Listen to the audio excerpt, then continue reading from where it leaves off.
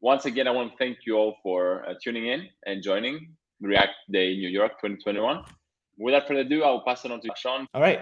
So, hi everyone. Hello, React New York. It is my hometown in the US, and I miss everyone back in New York. I am currently based in Seattle, but I'm here to talk about React for the backend.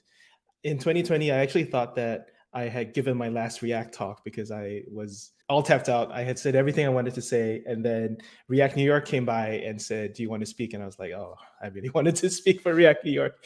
So here's my presentation about what I've been working on and what I think the parallels have been for React. And I think there's some generalizable lessons, even if you don't end up using Temporal. So the inspiration for this talk came from Guillermo Rauch, the creator of Next.js. And he was the first person to point out that Temporal IO does to backend and infra what React did to front end. Temporal's engine is quite complex, much like React's, but the surface exposed to the developer is a beautiful render function. And I'm a bit upset because he realized this before me, and I have been working on Temporal for a few months now.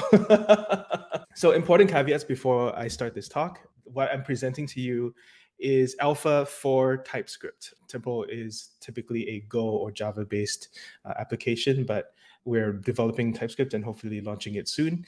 And then finally, React for the backend is an analogy, not a design goal. The way I treat this is like it's basically like crabs. And one of the most entertaining facts that I've ever found is that nature has apparently tried to evolve crabs 5 independent times. And in fact, there's a word in evolutionary biology for it called carcinization. And of course, this is really good for a lot of memes. So tired conversion evolution is not uncommon, especially when species have similar selecting pressures in their environments. Wired, everything is crab. And perhaps everything is React because we have similar design space problems. So I'll tell a little bit of the story through 3 parts. There's components, and we'll tell it through the story of Uber. We'll talk about architecture. We'll tell it through the story of YouTube. And time, we'll tell it through the story of Amazon. So a lot to cover. I'm going to try to go really fast. Don't worry, I'll share the slides on my Twitter later on. Okay, so part 1 is about components. You see this a lot on YouTube. Probably you're watching now on YouTube or live streaming. And yeah, like 3-hour live stream, let's clone Uber. Very cool. I think we know how to break things down, and React has really helped us be more productive by being able to break things down into components and knowing how to compose them together in a predictable way. But there's a lot of things unanswered in things like this, in full stack clones of major well-known apps, which is the hard parts. Like a typical Uber trip will have all these steps like search, pricing, match, pickup, drop off, rating, tipping, payment, email, and so on and so forth. And typically the naive way of organizing all this is basically one after the other, right? Like this is search goes to pricing, goes to matching, goes to pickup, goes to drop off, goes to rating, goes to tipping, goes to payment, goes to email. Imagine that these are all managed by separate teams and scaled independently. Then you realize like this is only the happy path. Then you have to throw in a whole bunch of things that can happen along the way. An Uber trip is basically a long-running process with humans in the loop, and humans are very, very messy by nature. So how would you write an Uber clone? Good luck with a lot of the technologies that you would typically reach for just naively, because you would have to discover all these systems and all these use cases and edge cases along the way. So when people say full stack, they often really mean like this half-drawn horse meme. I think this is particularly funny, so I take every opportunity I can get to show it. But to be honest, a lot of us front-end developers are probably the other way, the half-drawn dragon, where front-end are very good, and then the back-end will just like, stick some stuff on Firebase or something. And in reality, if you look at the back-end systems, most companies, especially at scale, go towards some form of very complex microservice system. I don't have the chart for Uber, but Halo is probably a good comparison, Netflix, Twitter. And it's not really avoidable. If you want to scale a company to any significant size, you probably have to break them up into independent services because you're going to ship your org chart anyway. The thing I realized as a React developer, as a front-end developer, is that actually we had a pretty good run in the past 7-8 years of React in terms of the fact that front-end developers know how to organize code, at least in terms of the component level. So we moved from the jQuery era, where everything was just kind of spaghetti all over the place, to at least something more organized, where event handlers are strongly tied, locally tied with vendors, but centrally managed by a React runtime. So a few key lessons from React that I personally draw is that you want to have a components and a renderer model. So essentially the user or the developer writes components, and then the React core team writes the renderer. And that handles a lot of the boilerplate that you might typically forget. And this is everything to do with unmounting or having local state. And it gives you a very nice non-leaky abstraction that you can write. Second, you can also guarantee work and correctness, which is originally what drew Jordan Walk to make something like React, because he was working on Facebook Messenger and there was a lot of inconsistent state within Facebook Manager because of the spaghetti code. So correctness, meaning that we embrace functional programming to produce a virtual DOM. View is a pure function of state. If you look at the old enough React talks, you will see a lot of V equals FD. So view is a pure function of data. And finally, the programming model, we like to say that it's just JavaScript. There's no custom syntax or templating syntax to learn. I think all these 3 lessons, there are actually a lot more, but all these 3 lessons are what I'm going to focus on for this talk. And I think whenever you tackle any programming paradigm, any framework, any design question, you might want to run it through some of these ideas. So whenever I talk about React principles, I always like to bring up the fact that there's this often overlooked repo called React Basic. And it's actually in the official React organization on GitHub. And this is Sebastian Markberger, who's the tech lead of React. And he wrote down 6 years ago his principles on what he thinks makes up React on a fundamental basis, no JSX, just like what are the principles that we're designing for? We are designing for a simple, pure transformation, abstraction, composition, state, memorization. The words that he uses are very theoretical sometimes, but you feel it every single day when you write React. So there's a lot of things else apart from that React has done for front-end programming. Apart from deterministic renders, we have use state, we have reduction of boilerplate with unmounting, child components, and the very careful design of composition, side effects where we have use effect or use memo. And actually, a lot of people don't know. I forget my source. I think it's Sophie Alpert, but 1/3 of the React code base is actually just normalization of events across browsers. So you don't even have to worry about it and creating synthetic events for that. They also produce a dev tool and they manage a central scheduler. And obviously, the success of React over the past 5-6 years has really shown testament to how great all these decisions have been. If you want to learn more about the talks that I've done and my perspectives on some of these React principles, I've done 3 talks. One is at React Rally, the second at JSConf Asia, and then the third at React Summit. So you can check out my YouTube for more conversations on that. I don't have time here. Okay, so that was part 1, where we talked about the components and the React revolution. So part 2, we're going to talk about architecture. So one level higher than just components. And I'm going to motivate this question with a question of how would you write YouTube? And again, if you look on YouTube for how to write YouTube tutorials, you can get full stack clones of YouTube, which is pretty impressive. Write YouTube in 3 hours using Firebase. That's very impressive. Unfortunately, the hard parts of YouTube also come in. And there are a bunch of YouTube Googlers actually who actually went and interviewed YouTube engineers on how YouTube works on the back end. There's a bunch of work that goes on in the background. So you need to upload your file, you need to analyze for metadata, you need to split it up into chunks, you need to process these chunks in parallel, and then you need to stitch it back. And by the way, processing, you have to produce an array of formats, right? From 240p to 1400p or something like that. And then you have to stitch all these chunks back into the continuous videos that you actually see in stream. You need to notify subscribers, you need to produce automatic captions, and you need to produce thumbnails. And that is, again, just the happy path, right? So what about all these other features? For example, YouTube Premiere is a scheduled release of a YouTube video, or feeding into the recommendation algorithm. That must be the most craziest batch job in the world. And you need to scale this process, whatever you design, for 30,000 hours of video uploaded every hour. That's the sheer amount of volume that's going on YouTube today, which is just insane. Like any design that you make at scale is going to break in some respect. So I think that's really interesting to consider. And I learned about this actually, and I thought more about this because I interviewed one of our users who is Descript. Descript is a audio transcription platform, and their entire business is transcribing audio and then making it easy for you to edit audio. I do it for my podcasts every single day, and millions of people use it. I think it's really cool. So their problem was that when a user hits transcribe, it kicks off a asynchronous multi-stage and parallelized process that involves re-encoding audio, chunk splitting, external API calls, merging results that may potentially arrive out of order, and then verifying their alignment. So there's a lot of nuance here that can get really tricky. And if any part of the process fails, you need to try it again. So this is typically the kind of architectures that people build up incrementally over time as they discover all these use cases and then find holes and then patch them because it's too late to rewrite something. There's a lot of decisions that goes into here. And this is normal, this is natural. I think you run into basically the 8 fallacies of distributed computing, which is actually discussed or discovered back in 1994 by people at Sun Microsystems. I love these cartoons, but they can be a little bit hard to read. So here's a more organized version of them. And at the bare minimum, don't forget distributed computing fallacy number 1, which is that the network may or may not be reliable, or compute may or may not be reliable.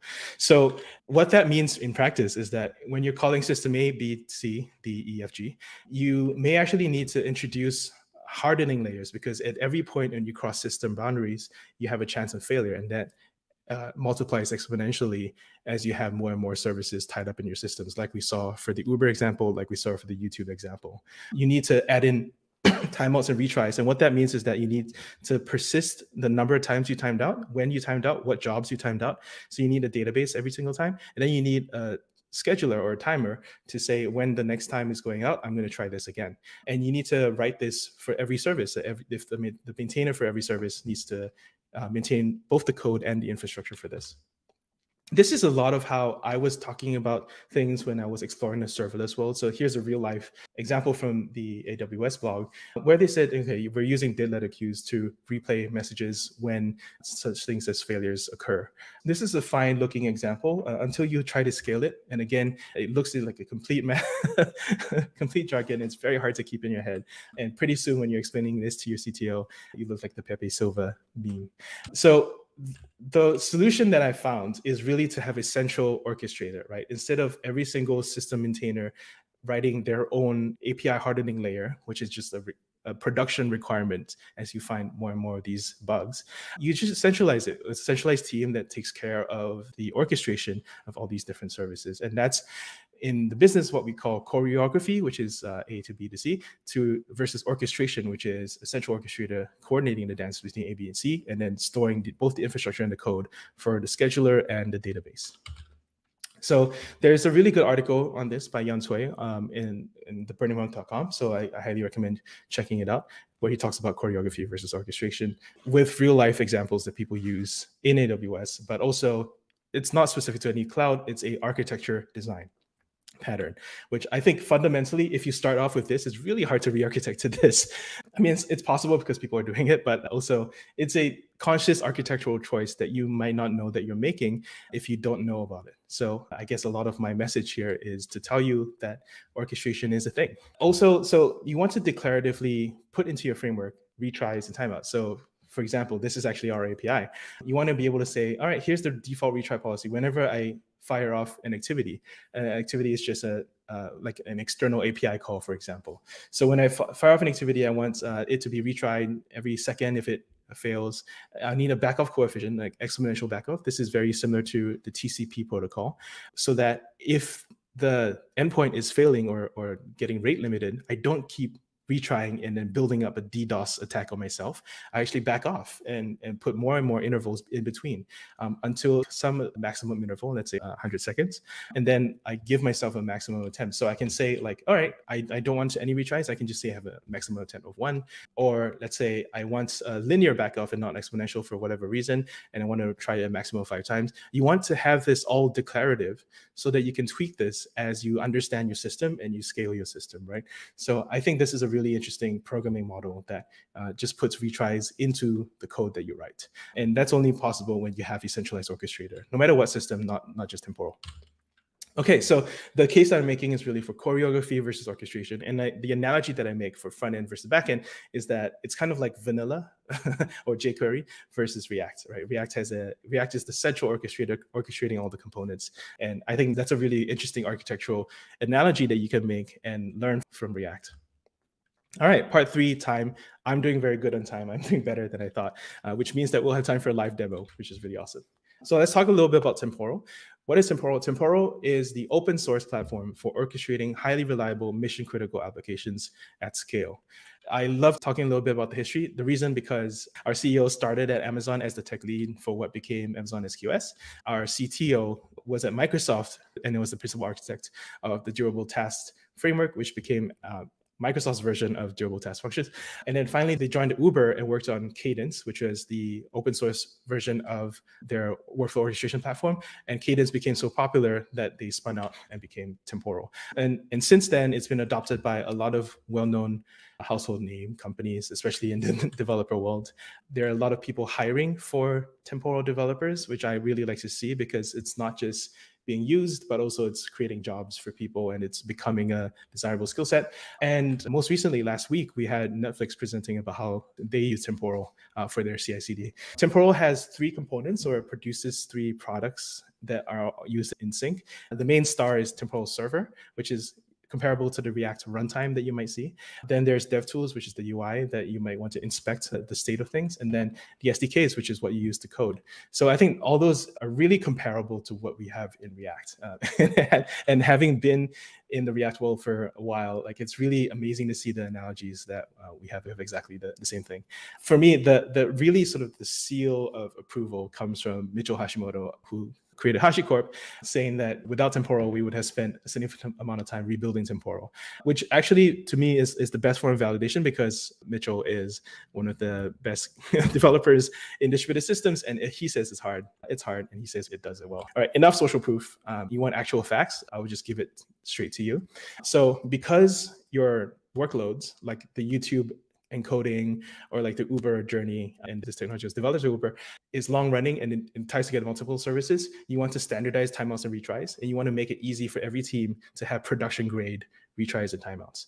Because this work is so important, you must never drop any work, you must log all progress. In other words, you must use event sourcing. And then finally, because this work is so complex, you want to use generic programming languages instead of domain-specific languages. So you want to model dynamic asynchronous logic, and then you want to reuse, test, version, and migrate it.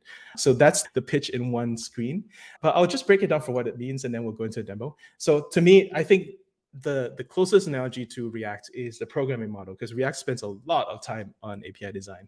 And in the workflow orchestration world, there are a lot of JSON or DAG-based domain-specific languages. So you write a bunch of JSON, or you do boxes and arrows, boxes and arrows, boxes and arrows. Sometimes you even write XML, which is very interesting as well.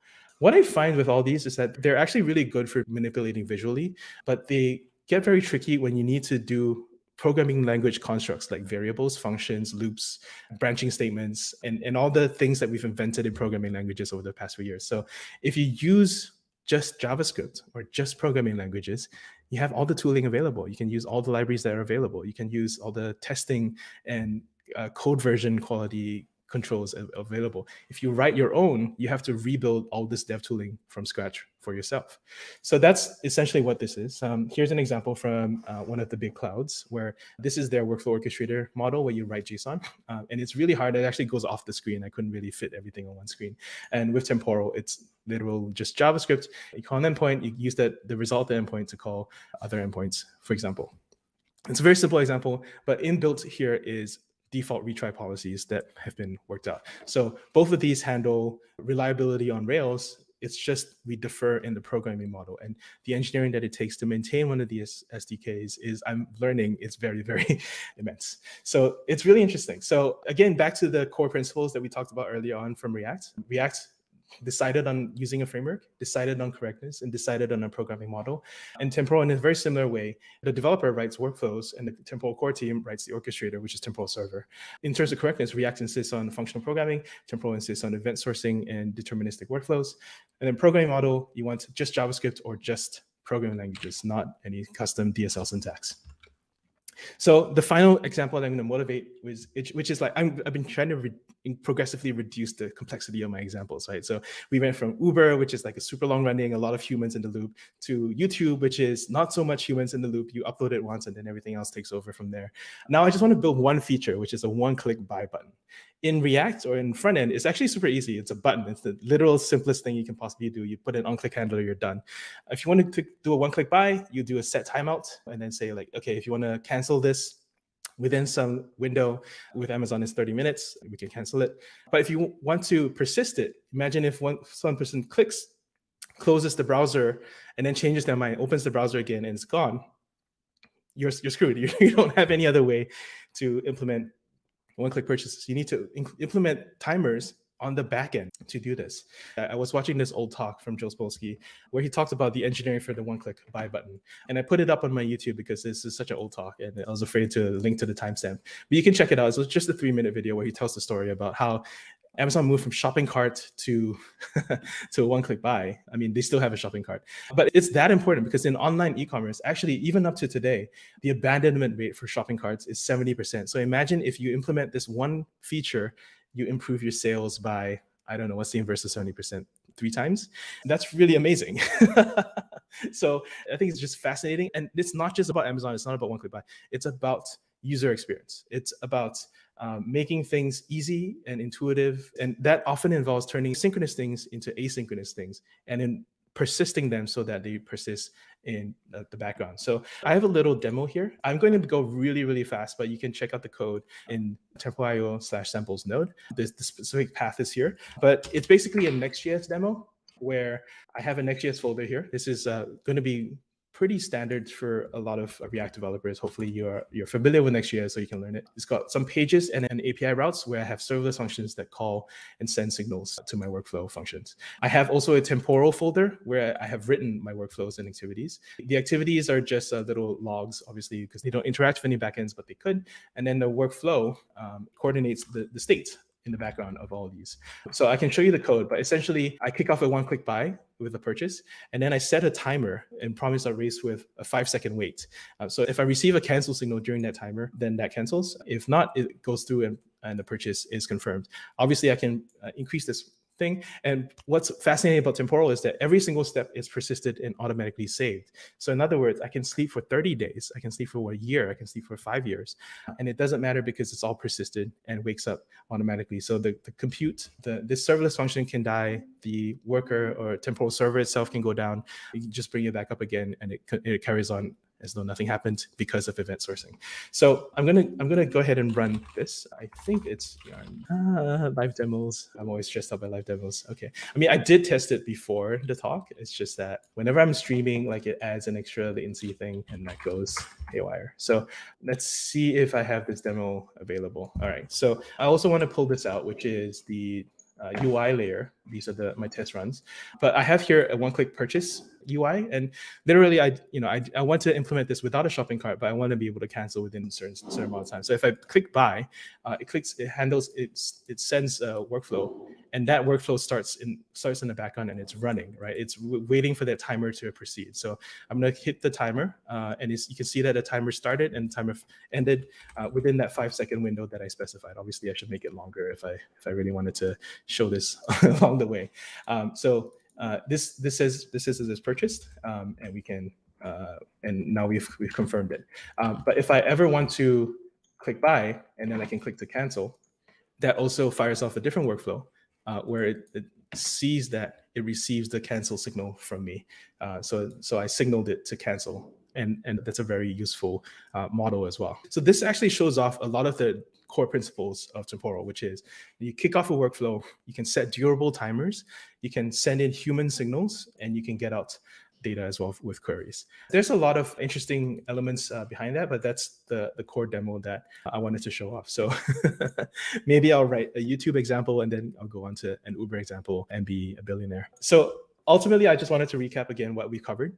We covered components, we covered architecture, we covered time, and these are all the 3 elements I wanted to compare React and Temporal and explain a little bit of how we think about doing the hard parts of making clones of very popular projects. Why is it so interesting? It's a little bit like the crabs story.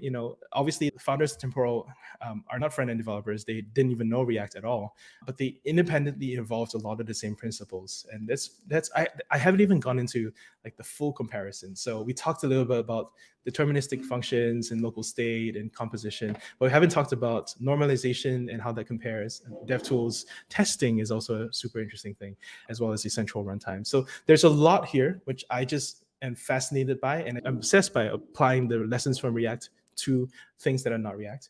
And I think overall, when I asked my CEO, like, what is the core message that we want to deliver, is actually about enablement. Like, we enable people to do things that they're not formally trained to do because we wrap it all in a central runtime or a central framework. So I always love the Alfred North Whitehead quote that civilization advances by extending the number of things that we can do without thinking about it. So for me, my version of it is that B2B software advances by extending the number of jobs we can perform without formal training. And the message overall here is that Temporal lets backend developers or just general full stack developers do distributed systems right. So that's it. I blasted through that. I only took 26 minutes, which is really great for me because I was worried that it would take 50. And I'm happy to answer any questions. You can hit me up on Twitter at Swix. You can read my long form blog post about why Temporal. And then you can join our mailing list, YouTube, or Slack. Thank you. All right, thank you very much, Finks. I think that was really, really nice, and you did went through that quite fast. From what I see in the comments, people love the live demos, right? They were live demos because I could fail. Because I could fail. It's always like that. So yeah, really, really nice. Thank you for the presentation. With this talk, I think it's actually the last talk of the event. And I want to thank everyone for joining us. Thanks to everyone. Thanks to all the speakers, of course, for being part of this event, React Day New York 2021, and the sponsors. I think this would be a good afternoon, I guess, or good night, depending on where you are in the world. Right? Have a good one, everyone.